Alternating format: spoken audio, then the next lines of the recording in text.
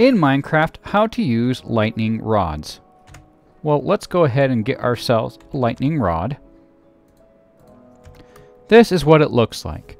Now really, to use it, to make it active, you can place it anywhere. And you can even place it on the side of blocks. The only position where it doesn't necessarily work is underneath. That's the only place I wouldn't put it. Or covered.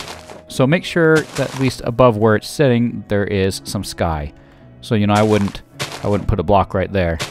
Great. So you got your lightning rods, and yes, you can leave them in the air if you want to.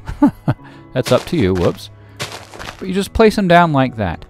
Now the use of the lightning rod is to redirect lightning within the 32 block radius. So that means it has to be thundering. Now thunder in Minecraft, just so you know, is much more common when you don't sleep. That's right, if you want to get a thunderstorm, I highly suggest you don't sleep. May have to fight off some phantoms, but it is the best way to get the thunderstorm. If you do sleep, chances are you won't see a thunderstorm for a very long time. Don't sleep, guys. Okay, moving on. Let's go ahead and make it thunder right now, just assuming that it's already thundering for you. Ooh, here comes the rain. Got the lightning rod, and all you need to do is wait for the lightning to strike. Now, it'll come in a strike, and if it's too far away, it'll just strike in some place random. But once it gets within a certain block radius, like I said, about 32 blocks, so maybe around here, it will not strike anywhere on the ground, but instead, right here, right on this lightning rod. Okay, so I'm going to fast forward until a Never mind, no fast forwarding. You just saw it. Okay, I don't have to fast forward. Oh, 2 of them. Wow. Oh, my goodness.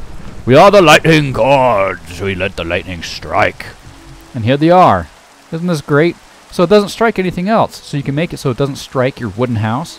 It doesn't strike your sheep or your flock of animals. And also, here's the coolest part. If you had a creeper and it struck this thing and the creeper was right next to it, it's best in a pit, honestly. Like, this is the best way to do it.